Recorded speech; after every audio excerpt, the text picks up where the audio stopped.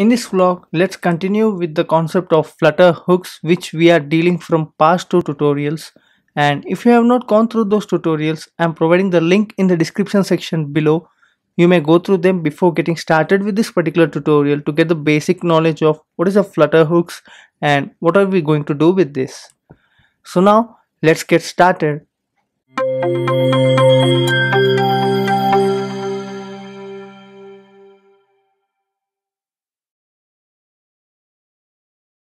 So in our previous tutorial, we have clearly discussed about the use state here.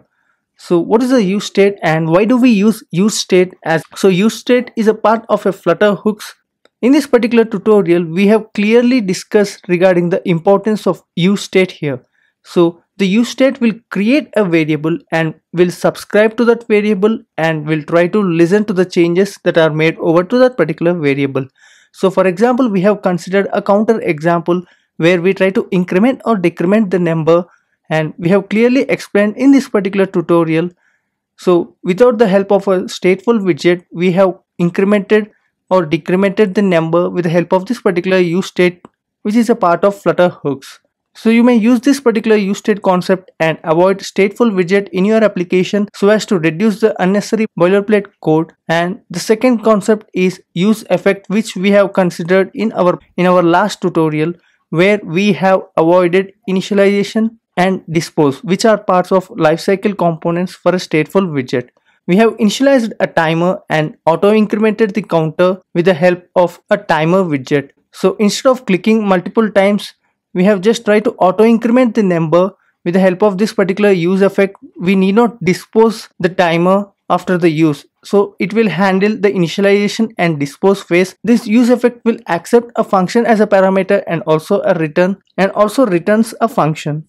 So this is synchronously called on every build unless keys are specified there. So whenever you specify any keys and there is any change to that particular value or object specified in the key, then this particular use effect will recall again. It takes an effect of callback and calls it synchronously. So by default, use effect is called only once in when we call every build call unless keys are specified, as we have just discussed. We have clearly gone through this particular tutorial here on use effects, so I am providing the links for all these tutorials on flutter hooks in the description section below, and you can go through them for more information on the usage of use effect here. And in this current tutorial, we are dealing with useMemoized. What is the use of useMemoized and why do we use this particular component as a part of flutter hooks? We'll be going to cover in this particular tutorial, and I suggest you to go through this entire tutorial, and by the end of this tutorial you will get a very good knowledge on this particular component here.